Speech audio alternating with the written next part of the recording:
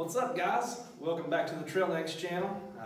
Today, me and Trevor, we're going to be working on his heap, his big junk pile here. A big old roll pile junk.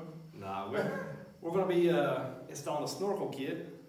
His frog skins were ripped, and he'd been getting a lot of water and stuff in it, and we're going to try to fix that. Instead of buying the frog skins, he ended up buying a snorkel kit. So he bought the Warrior SNRK brand off of, I believe it was side-by-side-stuff.com. Yep. So he bought off that website, and we're going to try to stick this thing together and help him out a little bit in the mud and stuff. I mean, you see the last video, he loves hitting the mud. So we're going to hopefully walk you through this thing a little bit with this. I know we looked on the internet for some directions and stuff beforehand, and it's not really any on this kit at all. And I know snorkel kit's not that complicated, but you know, for you guys that like watching YouTube to see how to install one, we're going to try to help you out with step-by-step process. So stick with us here, And hopefully this will help you out. And you know, I got a quote on this to get it done, and it was quite expensive. So hopefully this will help you out and save you some money. yeah, it was way up there. He priced it. He already had the kit, and he priced it, and it was well over $600 what they done him just to install the kit that he already bought. So for you do-it-yourself guys, hopefully this will help you out. And we're going to walk through and show you some of the parts and stuff right now, and then kind of give you a brief idea of what's going to happen and what we're going to do with this. So let's get at it.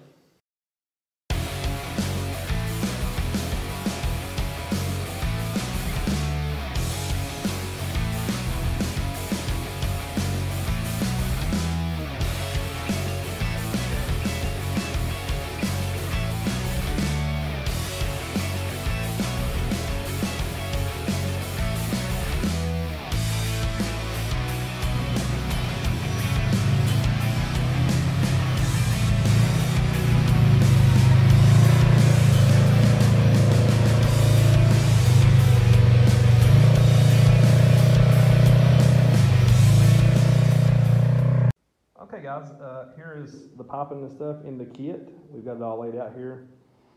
You can see it came with some instructions here, and it's come with your boots to connect all these. It came with the piping. It's for the, most of this piping I think is really going to be used for the exhaust on your belt case. So, because you've got to pipe it all the way around to the right hand side of the machine, and hopefully it'll work out pretty easy for us. They also recommend putting some heat tape on it because you go right by the exhaust, and it helps it keep it cool and not melt it. And then we got these little tubes right here. It's going to be for the vents, and hopefully that'll get it on up. Once you do, you run it all the way up to the top of the snorkel, because you don't want to just put all your pipes up and then leave your transmission vents and stuff like that down low, because you're still going to get water on those. But essentially, from what I gather so far, you're just going to remove this. We already had it loose, so and it's going to sit pretty much right here, and you've got to drill this out. But we're going to run into a little bit of an issue because he's got a custom cage on here, and it's going to hit this directly. So for us, we're going to have to get a 90 it over, and then 90 it up here. But we'll make it work hopefully. But that's basically what you're going to do on both sides. You will need a hole saw to cut this bigger for this particular kit, because this hole right here is not big enough. Now, down here, you can see little lights over there on the jack. Here's the one going, the inlet to the clutch. So it's just going to be right here. It's going to be easy to pop it right back in. And then you have one going to the air filter, it looks like, or the intake filter. And then down in here is the exhaust one, right here. It's going to go around the front of the motor. It's actually going to go all the way around to the other side and up the it. So it shouldn't be too complicated, but we're going to try to give you some idea of just what goes on in one of these kits. Yeah. So, right over here to this side, it's going to come up. This one comes right from your air filter. It's coming up in there. See it right there. And the other one is going to come all the way across.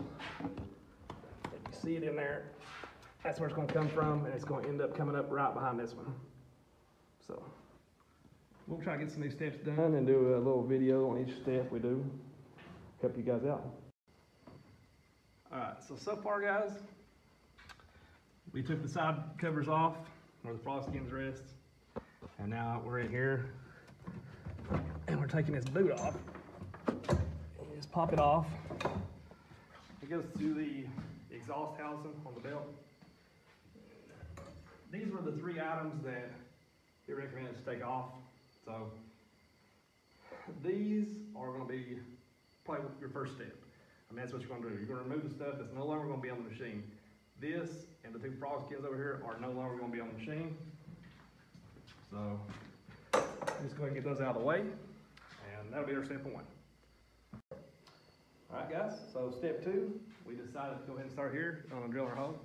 What you're going to do is you're going to take 2 Allen bolts out right here, out of this, and there's a clamp right here on the bottom. Right down here. Now here's the clamp where I took it loose. And you're just going to pop it off, and then you're going to slide the piece out. And now what you're going to have to do with this kit is you're going to have to drill this hole out right here, big enough for this to fit through there. So as you can see, it's relatively large compared to that hole. We're going to drill a 3.5 inch hole, I think, for this kit. So we're going to use a hole saw bit. And if Trevor don't cry on me, I'm going to cut this hole out. So we'll see in just a minute. All right, guys, so it's drill time, and we're going to see what it does.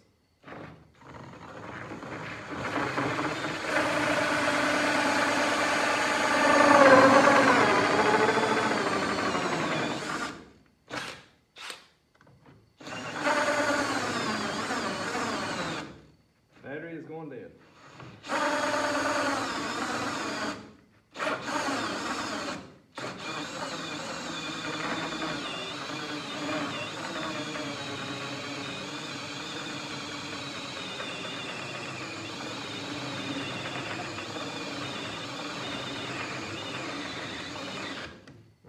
The battery out of the lot. Next battery, take 2.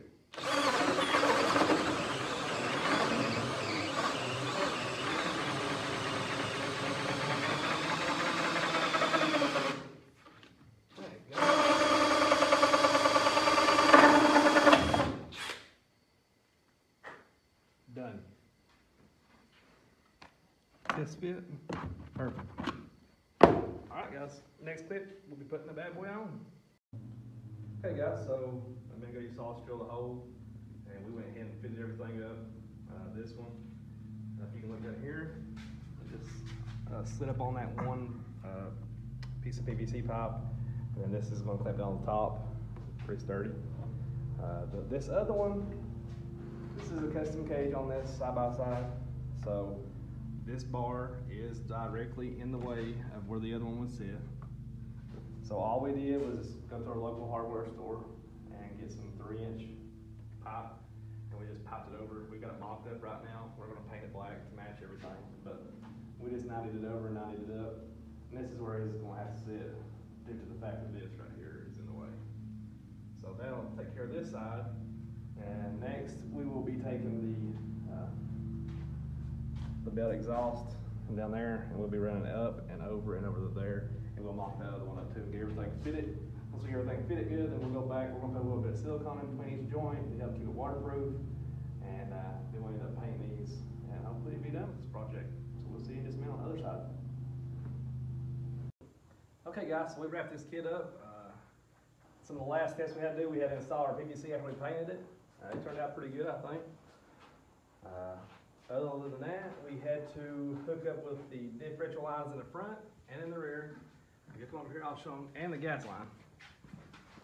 So the differential line is going to come right up through here, piped it around, send it up through there. The gas line actually runs right into your frame up here, and it runs back. So we piped it in, hooked it up right there. Now the front differential line, we had to run up under the skid plate. And it's going to tie in right here. So, other than that, we just installed the last of the kit, and if you want to walk back there and get the behind the scene, I think it turned out pretty good. I think all in all, Trevor's pretty happy with it, the way it turned out. I know I think it looks pretty awesome. The instructions was kind of a little bit hard to navigate. The piece going from the belt exhaust over to that snorkel was a nightmare. There's like 3 or 4 unions in there, and it did not have good directions. I mean, it had one picture, that was it.